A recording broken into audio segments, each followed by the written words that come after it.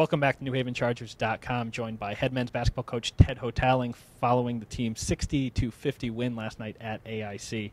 Coach, you were down at the half in that game, 31-24. What was the conversation in the locker room? I didn't think we played poorly. I thought we got good shots. We didn't make shots. I think the things that we talked about the most, we had a tough stretch in the first 5 minutes where we gave up 14 points.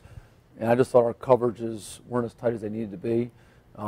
That's one thing we've been very good at throughout the years. Our defensive coverage has been really sharp and really on point. So we just tried to clean a little bit of that up. Got some suggestions from our guys, talked to them a little bit what they saw. And, at this time of the year, you do what you do, and you just try and do it a little bit better each possession. But it was, just very matter of fact, just this is what we need to do a little bit better, and I thought we did that in the second half. And, of course, you come back to win that one. What's the importance of not just getting a win, but at this stage in the season, a comeback win on the road? Yeah, I don't care how we get them, whether we're up in the first half or down. But I did think our guys showed great composure.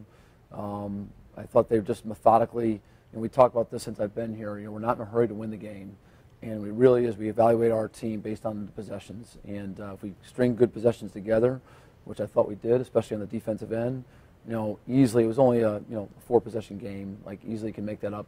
We did within the first 5 minutes of the half, and then just, methodically just kind of built the lead from there. And talk a little bit about Eric Anderson. 20 rebounds last night, right there among the best in the country in that category.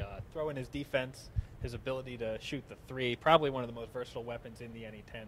How important has his emergence been to the team's success? Yeah, he's pretty good.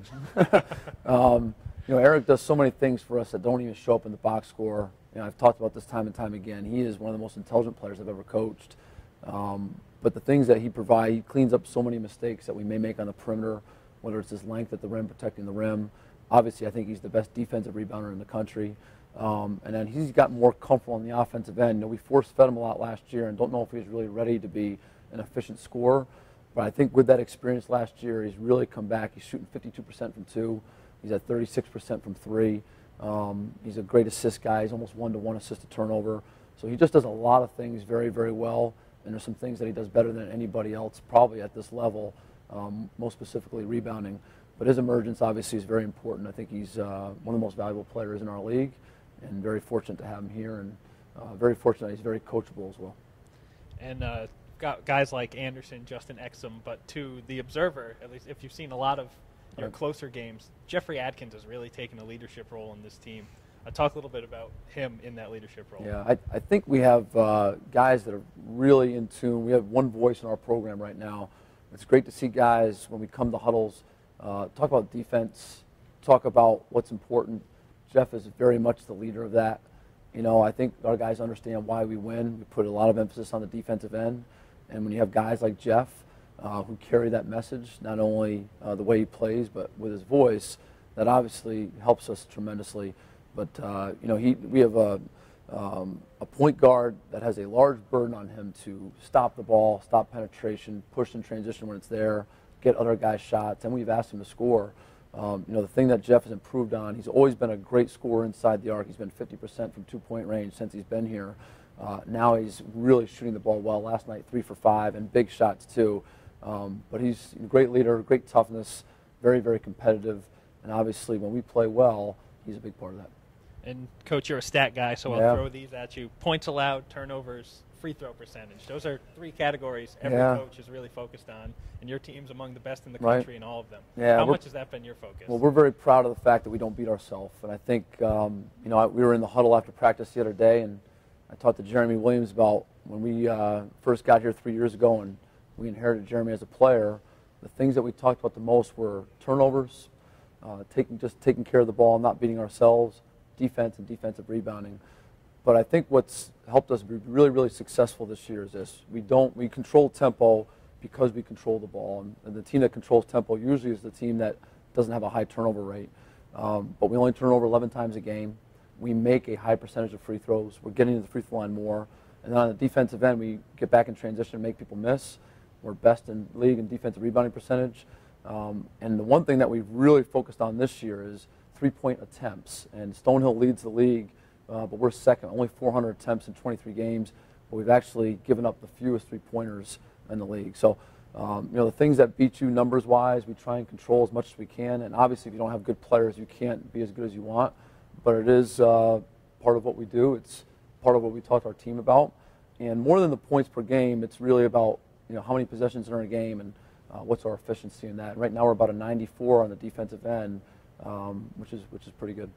And in going along that line, it's become sort of a running thing in the athletic communications office. After every game, we get a list from you wanting to see different stat combinations, last 15 games, last 10 wins, all sorts of things. What are the key numbers you're looking for when you break down all these different permutations? Yeah, there's a lot of different things. The stats we just talked about are very, very important to us. That, it's very important to play one opponent. And if you are a team that limits your mistakes, you can be successful. But the things we look at the offensive efficiency and defensive efficiency, and then we look at who our team really is, who are against the top teams in the league, the bottom teams in the league, last 5 games, 10 games. So we're just trying to constantly evaluate our team, and then we're constantly trying to figure out ways to improve. And again, there's some things that you might not be able to improve on, and that's you have to know your team real well. But we're constantly running numbers, and I think it really does help us coach our team. I think it helps us evaluate our team. It helps us evaluate opponents. And any little edge you can get is significant. And I do think it's helped our program quite a bit. Looking ahead to Saturday, every game's a big game in this conference, but I guess that would make this Saturday a very big game. Right. Going over to Southern Connecticut, what's the preparation going to be like? What do you need to keep doing well? What do you need to do better to get the W? Yeah, in this particular game, they play a very fast pace. They're one of the highest tempo team in the league. So we have to obviously control the ball, limit our turnovers just to keep them from getting out in transition. Our number one focus in defense is always getting back and just getting 5 chests facing the ball. And then, just eliminating mistakes. They're very, very talented, very good scoring team.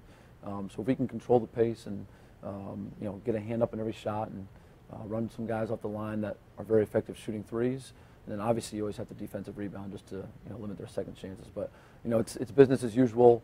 When we scout, we look at their strengths and weaknesses and try and adhere to some sort of game plan. But we are who we are, and we'll go into the game pretty much doing what we've done in these last 23 games. Coach, thanks for joining us. We'll talk to you soon. Thanks so much.